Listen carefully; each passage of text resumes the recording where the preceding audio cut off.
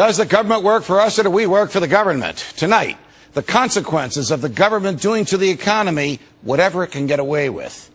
At the tail end of his tenure in office, after he had borrowed more than $1 trillion to bring about death and destruction and regime change in Iraq, then President George W. Bush proposed TARP.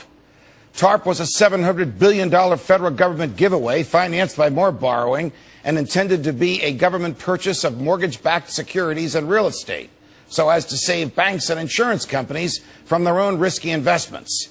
As we know, TARP became welfare for Wall Street as the feds decided whom to bail out using dollars borrowed in the taxpayers' names. Question: where does the federal government get the authority to save any business or industry from the consequences of its own freely chosen behavior?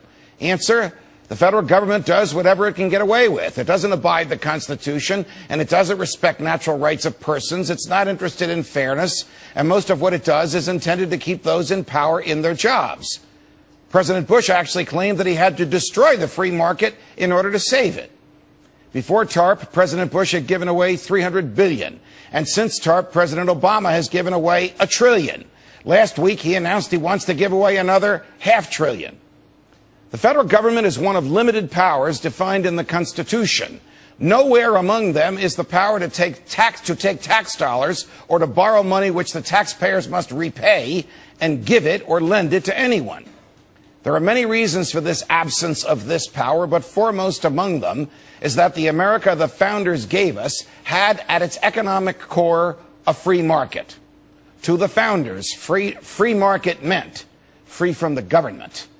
The founders knew that government interference in the economy, even under the guise of helping someone out who had made poor decisions or who had invested and lost the investment, would interfere with the personal freedom of others. They understood that the essence of government is the negation of freedom. Thus, any money taken from the taxpayers and given to someone the government likes always hurts the taxpayers from whom it was taken, and then encourages the government's friends to be careless and hope for their own bailout if things go badly. We still owe back to the lenders the $1 trillion that President Bush borrowed to wage war in Iraq, and the $700 billion he borrowed for TARP, and the $1 trillion President Obama has already borrowed and given away. The founders also understood that all decisions to use government dollars to compensate persons who lost investments would inevitably be unfair to those not helped. There is simply no line that the government can draw, with fidelity to everyone's natural rights and to the Constitution, on one side of which the feds will help out those it likes, and on the other side of which it will let folks die on the vine. To assure that the feds would stay out of economic decisions, the founders wrote into the Constitution the Due Process Clause, which prevents the feds from taking money from A and giving it to B without a jury finding fault on the part of A that caused losses to B. That's why the founders wrote into the Constitution the Contracts Clause, which prohibits the states from interfering with freely made economic choices. And that's why the Constitution has 2 equal protection clauses, one to require the federal government and the other to require the states to treat similarly situated people in a similar manner.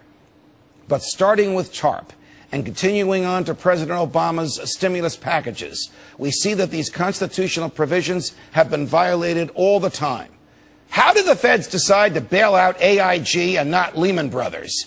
Was it because Lehman was a rival to Goldman Sachs and the Treasury Secretary at the time was a former chairman of Goldman Sachs who owned some of its stock? How did the feds decide to bail out the UAW at the expense of those who loaned money to GM and Chrysler? Might it have been the political support that the unions gave to President Obama?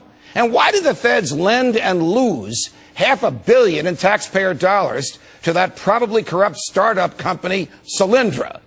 Might it be because Solyndra's principal investor is also one of President Obama's biggest contributors?